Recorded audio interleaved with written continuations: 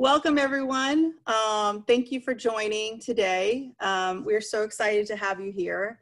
We're especially excited because we know how the last 7 months have been and having so many Zoom calls, and many of you probably have Zoom fatigue. So we really, really do appreciate you joining us at the conference today, and hopefully you'll be here again tomorrow.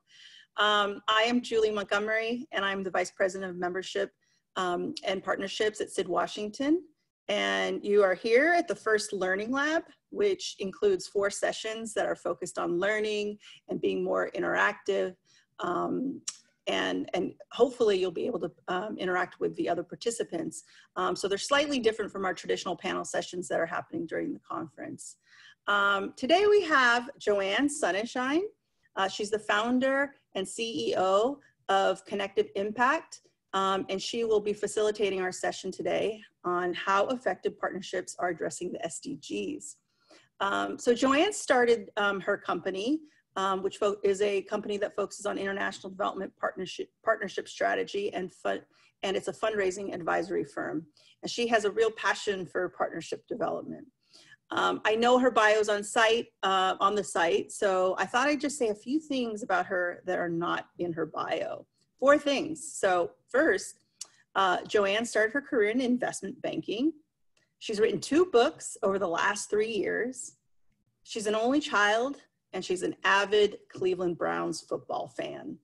And when I asked her about her most memorable place that she's traveled to and why, because I wanted to share something more personal about her, I wanted to tell you a little bit what she said. So she said, when she was living and working in London, she traveled to Turkey, and that experience really was monumental for her because it was the first time she had encountered so many diverse cultures and backgrounds, and it allowed her to see the world from a very, very much different place and lens than ever before. Since then, she has now a passion for traveling, and she has traveled to virtually every continent and more than 30 countries, and she's anxious to see more. So I am now going to turn it over to Joanne, and thank you again for being here. Hi, everyone. Good morning, Julie. Thank you so much for the kind introduction. I am so thrilled to be here with all of you for the SID's first virtual conference.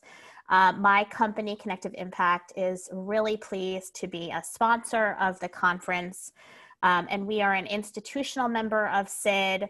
I personally have participated in SID events for years. I've been in Washington for almost 20 of them, and I would say SID has been in my life in various ways over the course of those 2 decades. So it's really a thrill to be here, and I really value everything that SID is doing to join us here together. I would ask, as we get started, and I'm going to be sharing my screen shortly, that the intent is for this to be interactive. So we will have a polling question. We're going to have a couple of breakouts. They'll be quick. So in the meantime, feel free to use the chat box. Please, include your name, the organization that you're with. If you have anything that you do want to share as we go, particularly as we come out of the breakouts, I'll prompt you a little bit to do that, but please feel free to do some of that on your own. So I'm going to go ahead and get us started here. I'm going to share my screen. Hopefully you can see me, or see the screen, I should say. Julie, let me know if you cannot see this, but I will assume if I don't hear you. Whoops, I'll assume if I don't hear you, then you can see everything fine. Great, thank you. So today we're going to be talking about effective partnerships for the SDGs. And I think this is really timely. We are about 5 years into the development of the Sustainable Development Goals, and essentially we have another 10 years to deliver on the initial goals as they were set out. So what we're going to go through today is over the first kind of 15 to 20 minutes, I will run through some slides. We'll have a breakout or 2. It may take us a bit longer, but hopefully we'll have some time for questions and an opportunity to dialogue again. Let's see. Okay, just briefly about me, and thanks, Julie, for mentioning a couple of fun facts. So yes, Connective Impact is a partnership strategy advisory firm based just outside of Washington in Arlington, focusing on helping companies, NGOs, and donors partner with each other to deliver on the SDGs. And I've spent really the last 20 years working, as I mentioned, here in Washington in various forms, but always on sustainability policy and international development. And I've been a fundraiser in one shape or form for most of those years, working with donors of all types and helping advance this notion that fundraising is really about building strong partnerships. So when I talk about the idea of partnerships, I'm really talking about fundraising and strategic partnership. And I like getting away from this idea that fundraising is merely transactional. So when today we talk about funders and donors, please keep in mind that I'm kind of thinking about them as strategic partners. So while my expertise is in this kind of space of international fundraising and partnership, I would say the same principles that we talk about today really cover, you know, all issues around business development or partnerships, no matter what role you play. And I know based on the participants at SID, we have people in biz dev, we have fundraisers, we even have folks from private sector and academics. So I hope that you find the session valuable. So I'm assuming that most of you are familiar with the 17 UN Sustainable Development Goals. If you're not, they are right here in front of you. You've probably seen this image a million times. And as you likely know, addressing issues like poverty, like hunger, clean water, quality education, health, etc. It really takes all of us working together if we're going to kind of adjust the way that our planet is responding to many of these challenges. Obviously, COVID has made each of these 17 SDGs even more complicated. And that is why finding the right partners to advance these goals is so critical. And, you know, I often think about the SDGs as the keys to making our planet more peaceful, sustainable, and where we can all thrive.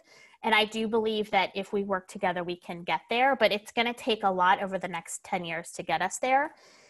In fact, I was reading this morning that if we are on the pace, the current pace that we're on to address the SDGs, not only will we not be able to achieve them by 2030, but we may not even be able to achieve, you know, any of the impact that we're trying to make according to all of these 17 SDGs until nearly the year 2100, which is just mind-boggling when you think that it's going to take us at least another 100 years, almost another 100 years to manage some of these challenges. So we really need action and we need to advance these together. So I think there's a couple of ways to look at the SDGs, and what I'm going to talk about today is one kind of method of partnership that I like to work on with the organizations that I work on, and I'll also be sharing some results from a survey that I delivered this summer with a number of corporations. But before we get there, I did want to bring up a poll and see among those of you in the audience, how many of you are actually working on the SDGs through partnerships. So if you could pull up the poll, here is the question. Are you currently prioritizing the SDGs in your partnerships? Let's see what folks have to say. Okay. Let's give you another 10, 15 seconds to answer.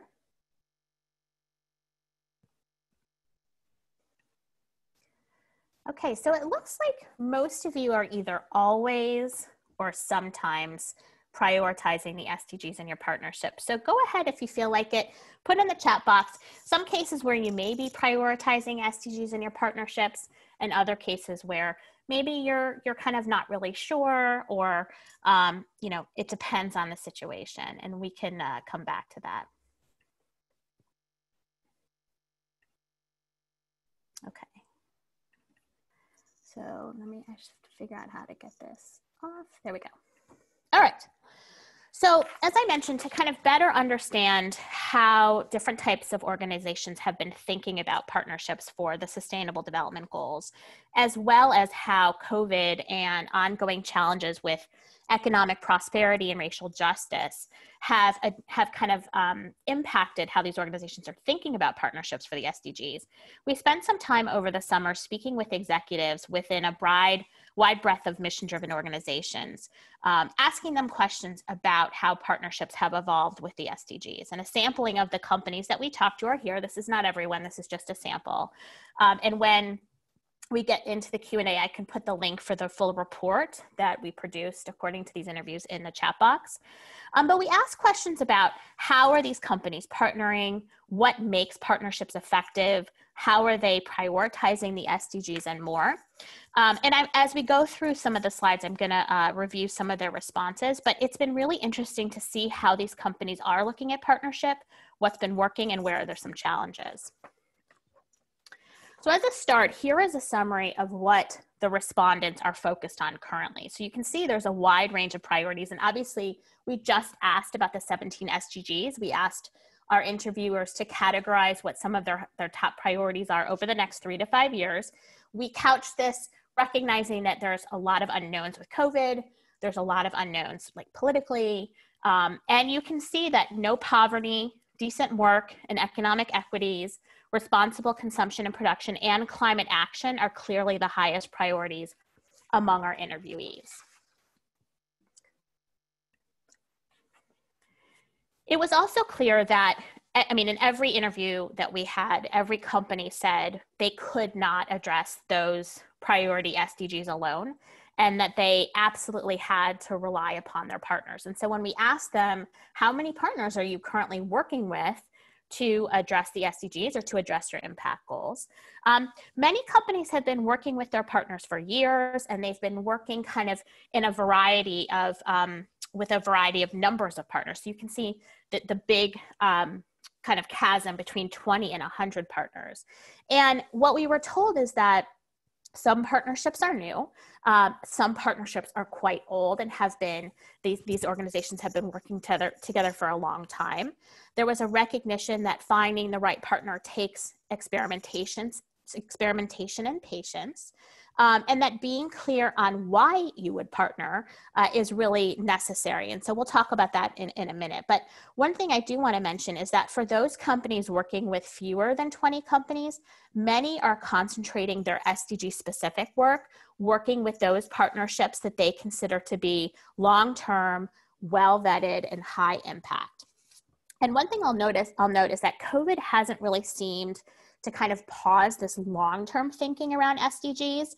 Indeed, short-term efforts have been paused or adjusted, or in some cases completely scrapped. But by and large, long-term focus on the SDGs remains a priority. So in thinking about what makes effective partnerships for the SDGs, finding the right donor or partner to advance big picture goals in some cases can feel like a chase, and it can feel like a game. And this becomes even more challenging in a time of conflict or crisis. And one thing, it doesn't have to be that way, but the reality is that most of us do feel it day in and day out in the roles that we play. This is true for organizations of all sizes and scope. This is true no matter where you're operating or what type of work that you're doing. Sometimes it's just hard to really even know when to start or who to start with. And that was something that our interviewees mentioned was an ongoing challenge, especially during volatile times, is how do you even begin? So knowing which partners are worthy of engaging is based largely on understanding their priorities and at the same time being very clear on your own. And it's hard to know what other organizations are looking to engage in sometimes unless information is publicly available or you have an in and that person gives you intel. And sometimes it's just guesswork to find potential partners. So how do you make sure that you find the right partners who will help you make the impact that you're looking for? What we do know is that finding funding partners or partners of any type can be made easier by knowing the right people inside an organization. I mean, that's kind of what, we all kind of work towards. And while that isn't always the case, it definitely helps. But then how do you make yourself relevant, even if you know someone and you have an in? So there is a way to address these questions. Finding the right partner, donor, strategic partner to address the SDGs is really about finding an intersection of interests, priorities, need, and anticipated gain. It's about aligning visions, being clear about your mission, and identifying the specific area of mutual benefit that will deliver to both or all of your organizations before agreeing to partner. How does this work in practice? Let's start by examining what your priorities are. From there, by creating a simple Venn diagram that maps your priorities to those that you're trying to partner with, you can start to identify opportunities to engage. So you really must begin by finding that area of green, agreeing to what specifics are, and then delivering accordingly. How do you find that area of green, and what does it look like? What shape does it take? Who resides within that area overlap for your organization? We are going to talk about that today. So we're going to start off by examining how effective partnership works. This includes where to begin by clarifying your own priorities. Why are you in need of partners in the first place? What are you trying to achieve? Consider what you are doing already, where you have needs, how your efforts to address the Sustainable Development Goals, the SDGs, are already advancing, and where you may need additional support. Are you purely looking for funding, or is there a broader need that you have that's technical?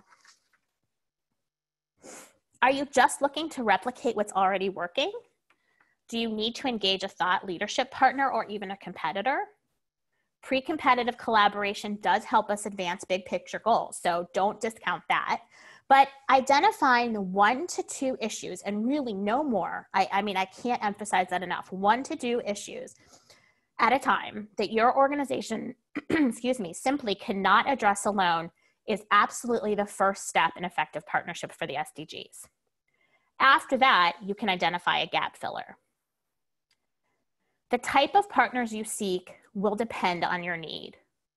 And so what we're going to do is we're going to break out into groups of 6. We're going to spend 6 minutes. And within your breakout, you're going to be randomly divided. I want you to talk about one of your priorities that you have where you know that a partnership is necessary. I want you to talk about, you know, if it's in the area of fundraising or project implementation, that's great. But maybe there's some other categories where partnerships are going to be really critical. So let's go ahead and break out for 6 minutes and then we'll come back.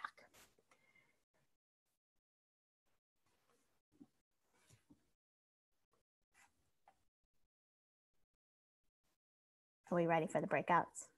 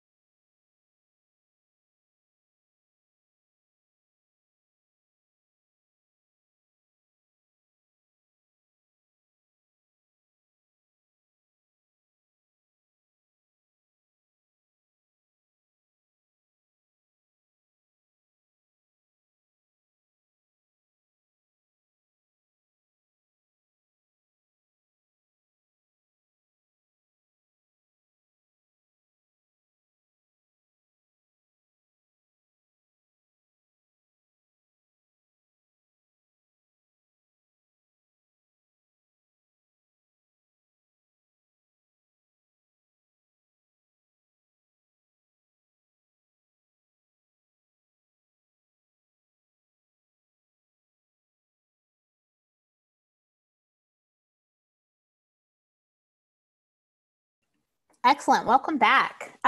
So we lost a few folks, but we're going to keep going through it. And one of the things that we talked about that I thought was interesting in our breakout session was how you kind of look at the lens of partnership. So do you come to a partnership with this lens of what do you need and how can I help you?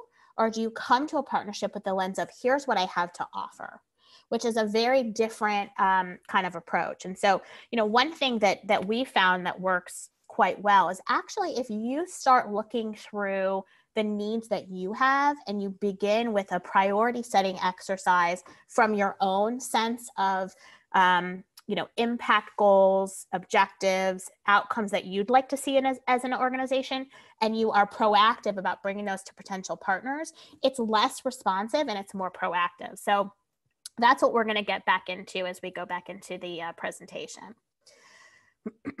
So let's see here. Okay. So I'm going to just turn my video off. Okay, cool. So maybe you've now been able to figure out why you're partnering, right? You've established your priorities. You've identified clearly, as we kind of talked about, that you are absolutely need a gap filler. And let me just show you again this slide. Where are you already delivering impact? What do you know is working well? Where are there opportunities to scale? Where are there clear gaps? Then the next question is, who's the gap filler? The first step is going to be relying upon one of my favorite economic concepts, which is comparative advantage. Comparative advantage is the ability of an individual or group to carry out a particular economic activity more efficiently than another activity. So you want to look for complementary organizations, those that can help you fill in your gaps around your SDG goals or priorities. How does this work in practice?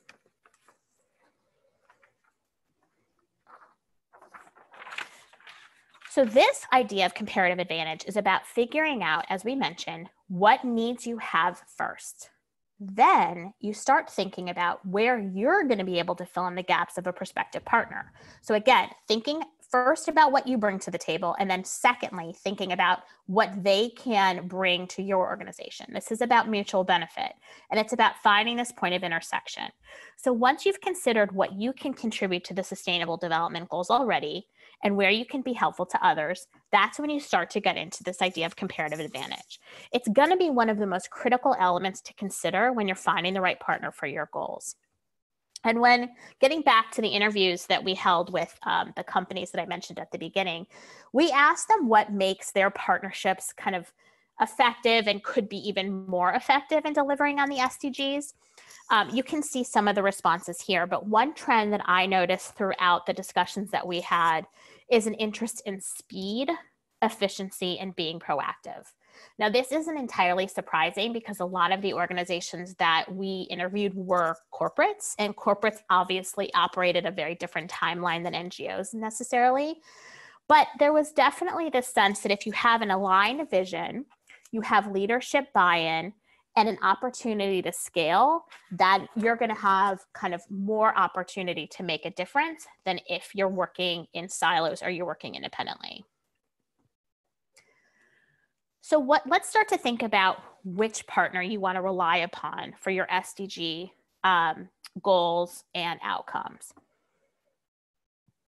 As you're considering, again, what needs you have, this is where you begin evaluating the universe of potential partners. So you've identified your priorities, you've realized that you need a gap filler. Then the question is, what is your specific ask? What's your need? This is where you start to determine whether you add value to the prospective partner's needs as well. There's obviously a dearth of partnership types to explore and evaluate, and each of these partner types, I mean, this is just a sampling, they're going to have their own approaches to the SDGs. Governments are going to work very differently around the SDGs than maybe a foundation or an academic institution or certainly a corporate. And you may already have partners that you're working with. You may have to start from the beginning.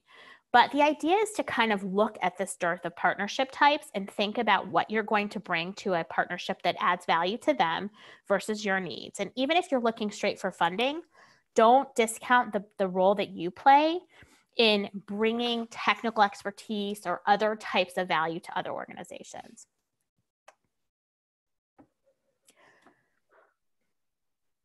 So comparative advantage is going to be really dependent on doing your research.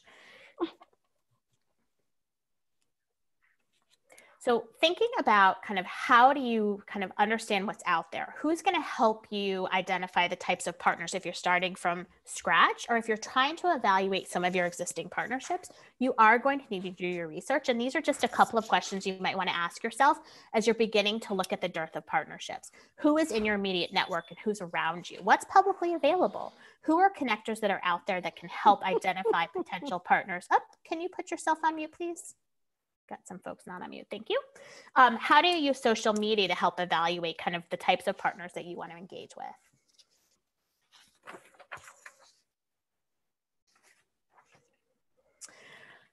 So again, this is really about finding that point of intersection, that point of mutual benefit. And once you've kind of landed on the type of partners that you need or are seeking, you've kind of identified this, you know, the blue box to your red box, or the blue sphere to your red sphere. Then the next question is, how do you come up with the center green area? Sorry, lost my notes here for a sec.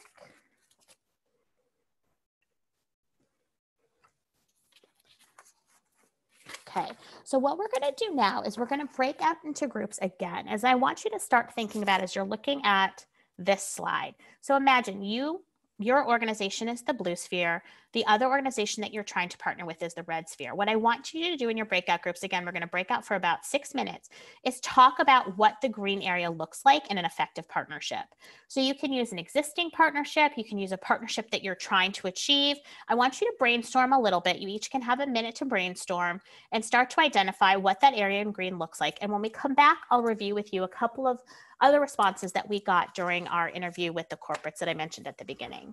So let's go ahead and break out into our second breakout group.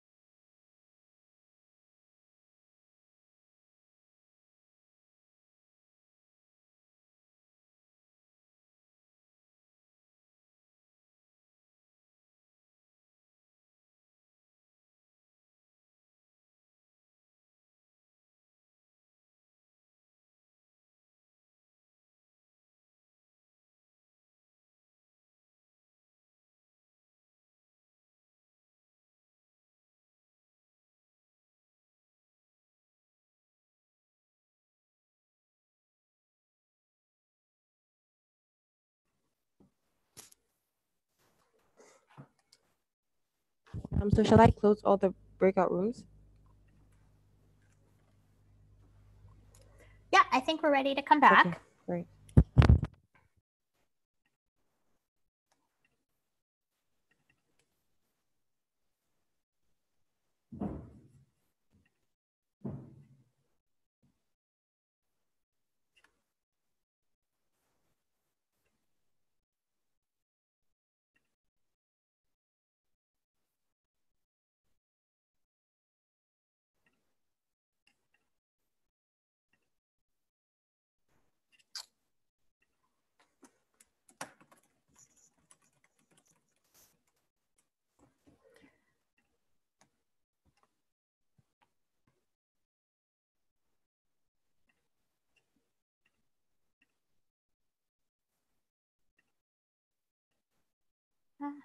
Lost my slides here.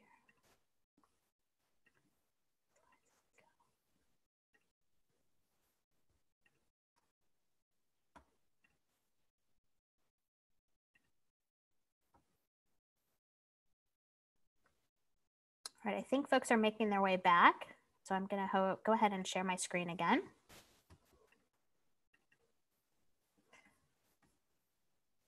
And I want to go back to some of the slides that I kind of skipped before and kind of revisit them. What I'd love for you to do is, if you had an opportunity to share an interesting partnership that you've been involved in, or something that you've learned by trying to identify kind of that area of mutual benefit that we were talking about, please do put it in the chat box, an opportunity to engage with each other further about kind of the type of partnerships that are working well and the type of partnerships that can be more challenging. And one thing that I kind of skipped over because I kind of lost track of my notes is, as you're thinking about how to, when you're looking at the dearth of partnership types out there and you're trying to figure out where to start, oftentimes, even narrowing in on, do I work with my competitors or should I be working with my suppliers? Should I be engaging with nonprofits or should I be engaging with academics? Those questions can feel overwhelming. And so one of the things that I often recommend is kind of, as I mentioned here, ask others around you. Don't be shy engaging with those in this space, whether it's, in your own organization or with competitors, and I hate using the word competitor, so I shouldn't say that, but your immediate network of colleague organizations. See what's working well for them. Try and find progress reports online, read about partnership successes, read about partnership challenges. Nowadays, partnership engagement is very popular. You can find all sorts of information online. And, as we kind of move forward in this notion of collaboration for the SDGs, I would say organizations are becoming very transparent about what's working well and what's not. Longer term partnerships are very keen to kind of publish successes. And so definitely use that to your advantage to understand, what type of partnerships work well and what type of partnerships can be more challenging. And once you've landed on the type of partners that you need or are seeking, again, thinking about what value you bring is a must. And so this will help you also narrow in on the list of potential partners. So if you have this, if you kind of imagine this wide dearth as we're looking at this slide again, of potential partners, you want to narrow in, right? And the best way to do that is to think about the value that you're going to bring for them and then what the value is they bring for you. The key is to find this green area in the Venn diagram. And so you're essentially using the red sphere in this picture as your area of expertise or skill set. So what's the technical kind of benefit that you bring to a partnership, and what's the technical benefit or opportunity that you need to identify in this area of green? The blue sphere is then your potential partner or partners, and your task is to work together to come up with the criteria that is then in that area for green. And we're going to move into that right now. So as you're beginning to identify that area in green and you're getting involved in partnership dialogue, one thing I heard in one of the breakout sessions I was in is, how do you know whether or not to kind of proceed with a partnership, or how do you know if they really are the right partner? This is where you're going to want to start to have some very clear, advanced discussions before you agree to any type of partnership. So do not wait too long to address things like roles and responsibilities, how you're going to measure joint engagement around the SDGs, what are your M&E strategies, are they at all similar or do they differ? how are you going to share lessons learned? How are you going to tell the story of your partnership? These are the type of things that you do want to have, preferably in writing, before you move forward. And I've often found this is particularly true when I've been working with companies. They want to partner with certain organizations so badly, and maybe their leadership is suggesting that they do so, but they haven't gone through the exercise of figuring out what a partnership is really going to bring kind of to the broader scope of the work that they're doing globally. And if it's not agreed to in advance and there isn't, a written explanation between each partner about some of these issues, there's going to be a lack of clarity and there's going to be confusion. And that's just not the way that you want to start a partnership off. So you really want to start on equal footing. And this is the case even if you're trying to engage with a donor. You want to agree to what those partnership commitments look like. You want to agree to expected deliverables. You don't want to be challenged by anything that's mediocre here. And one suggestion that I've heard from companies is that oftentimes they're not always sure how to engage with organizations around the SDGs that aren't existing partners. And so it brings a lot of value to them if you have some of this stuff already clarified and you kind of obviously engage in co-creation with them, but you have suggested ways of working together. In talking about evaluation of partnership opportunities, obviously there's a lot to consider. There's a lot of elements that we've already talked about, and there's a lot of elements that I saw in the chat box when I was during the breakout session, things like timelines and budgets and pace and culture and how would it engage employees. And it can be overwhelming. Sometimes you might feel like there's kind of too much to consider, and I don't want that to get in the way of any type of partnership. Or collaboration opportunities. And so one thing I did want to share, on our website, we have this kind of free, this is just a portion of it, but it's a partnership impact evaluation guide. And it just lays out a couple of things you might want to consider as you're starting to think about partnership alignment, partnership goals, partnership vision. These type of characteristics are things that I would hope you would consider before you get into a partnership, but are variables that I would encourage you kind of document in writing as you move forward. So I just want to reiterate how important it is to look at partnership for sustainable development as a true team effort. You and your partners, you and your colleagues, even if you're just looking for funding, the role that you play and the value that you bring cannot be discounted. I'm sure, you've heard me now say that so many times, but it's really important. I worked for an NGO for 5 years, and one of the things that I struggled with is that we were always chasing partners. And it felt so responsive. It didn't feel like we were being very proactive. And I truly believe that effective partnership comes when you've got confidence in the value that you add to implementing partners or to co-creation partners. There is a need for any type of value that an organization brings to a partnership, and that can't be discounted. And so just to kind of solidify that even further, and turning back to the interviews that we had this summer with some of the companies that I mentioned about the biggest challenges right now in delivering on SDG commitments, especially given COVID, but also given challenges around like racial injustice and economic development. These were some of the things that, that they mentioned. And in particular, I want to kind of point out that ongoing challenges, pushing companies to think harder about what an intervention looks like that's focused and clear. It was something that I heard over and over again, this idea of business case and alignment, this concept that we need to work together for long-term engagement and be very clear up front, I think just kind of reiterate some of the things we've already talked about. And then the last interview slide I did want to show you, by the way, I included the link to the report in the chat box, but I can also send it around afterwards, or if you reach out to me, I can send it to you. We have a virtual exhibit hall space, so you can come in there and I can send it to you through the chat box there. But I did want to show you this kind of concept of long-term partnership for the SDGs and what the plans are to continue working with partners given changes brought on by COVID and other kind of issues ongoing right now. And here's what they shared. And again, this idea of focus, intention, innovation, pushing through, focusing on the right partners, really kind of developing relationships and building out a partnership that's based on testing new ideas and really identifying that area in green that we've kind of talked about a couple of times, this area of mutual benefit. That definitely came through in the interviews.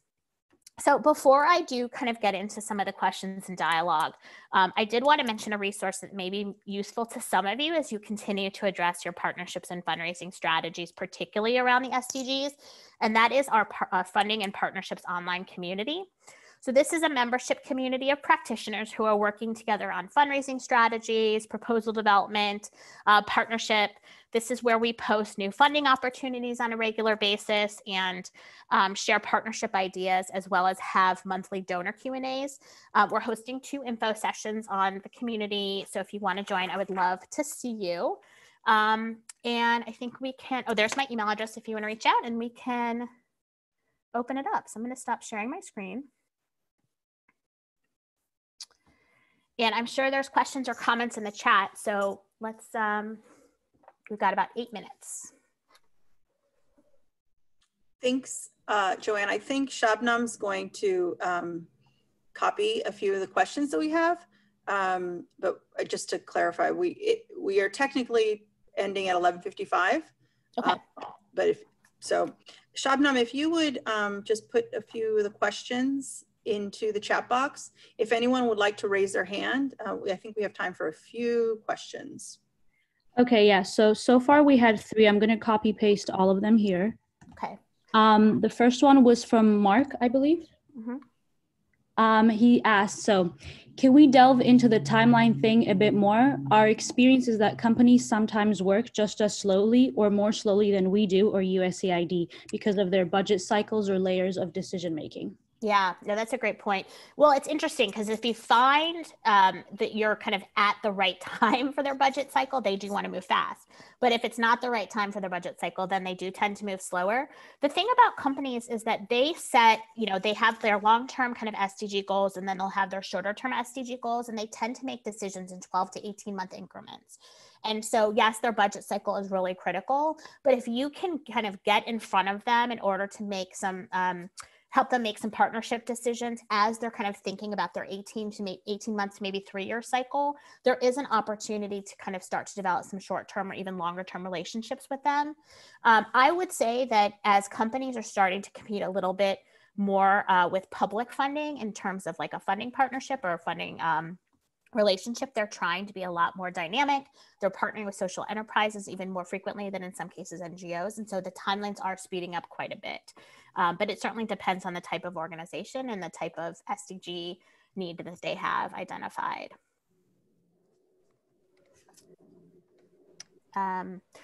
So let's see.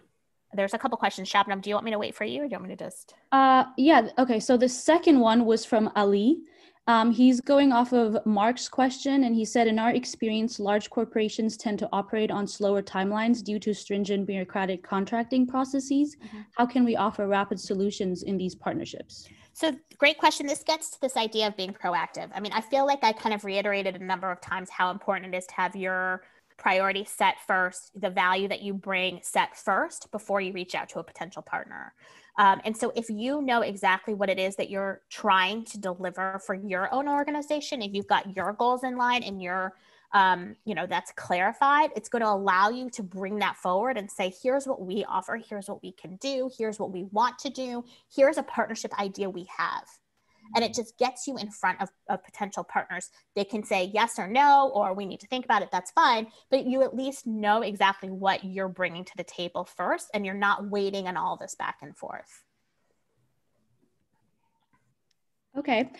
So the next one is from Sarah.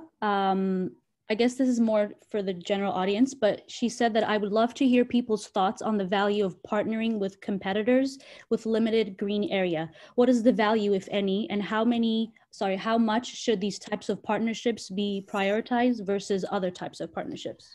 So I know we don't have a lot of time. One thing I like to think about is if you're working with a community, which most of us are in a place where the challenges are quite broad, I think about it as Swiss cheese. Where are the holes? If you were to, think about like the community and you've got a bunch of holes that have been identified, access to clean water, access to health services, access to food. who is already working on trying to fill in those gaps? Who's already kind of trying to provide value? If it's competitors, then the question then becomes how engaging with competitors is going to help fill those holes faster and more efficient. And so if you can identify the type of competitors that are going to be, able to engage with you in a way that's going to fill the holes in communities that are important to you and that are going to help deliver on the SDGs, then they should be receptive to that. It's finding those gaps that's really critical. So I can talk to you more about that, and I've got an article I can share that kind of talks a little bit about this idea of system-based partnership, which kind of goes into that. So I know we have to run. One thing, so I'll turn it over to Julie, but one thing I would say is we can continue the conversation in our exhibit hall. We've got a chat box. Join my info session today at 1 or tomorrow at 2. We can talk more about any of this. I've shared the slides through the link on the chat box. Happy to share with anybody else that has questions or wants to chat. But thank you so much for being here and participating. All right, excellent. So I just want to say thank you to Joanne, and let's all give Joanne a virtual round of applause for facilitating this great session and all her valuable insights shared today. I do also want to thank Akosi, our tech change support person, and SID staff, including Shabnam and Thomas. And then finally, thank you, all of you, for being here today. We really hope you enjoyed the session. But before we go, I want to remind you of 3 things. One, we really value your feedback. So at the end of the conference, please fill out the survey. We will send that out to everyone. And you can also find the survey link in the feedback section of the platform. Second, if you'd like to stay in touch with Joanne, as she said, reach out to her in the virtual exhibit hall, chat with her. You can use a social hour to meet up at the tables. But the recording, the slide deck, and other resources will be available on the site, and we also drop them into the chat box. And then finally, you've got 2 minutes to go to the networking lounges. So they start at noon. I'd encourage you to go by social hour as there's limited space. Those networking lounges will be open all day, but in 2 minutes it will all be moderated by our co-chairs for 25 minutes. So enjoy the rest of the conference, and thank you again for being here. Bye, everyone. Bye.